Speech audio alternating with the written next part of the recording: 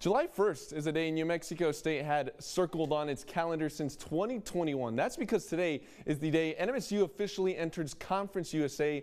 So with the Aggies now in CUSA, things get a bit interesting, not only for the Aggies, but for their friends right down I-10. Take a look.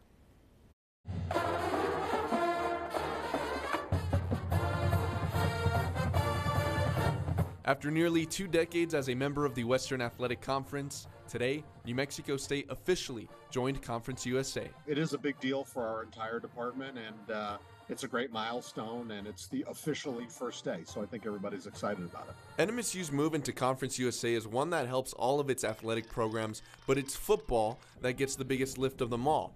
After being an independent since 2018, NMSU is now in a FBS conference. Financially, that means NMSU will receive more money from the college football playoff revenue distribution.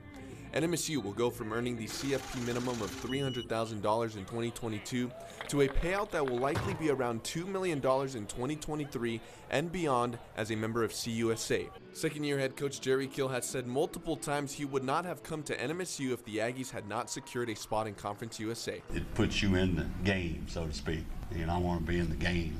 Our players want to be in the game. You want a chance to win a conference championship. You want to do those things. Now we're in one of those conferences where the money to be shared is exponentially higher than, the rest of the conferences. So I think we're in an elite position now. CUSA's new 5-year television deal with CBS Sports Network and ESPN will give league members the chance to show out on the national stage, especially when it comes to a majority of the league's football games in October being played midweek. The new deal gives most of the university's athletic programs a chance to be seen by more eyeballs across all platforms. That, along with the aspect of increased competition, excites everyone at NMSU. The WAC is so underrated, and a lot of really good players and coaches.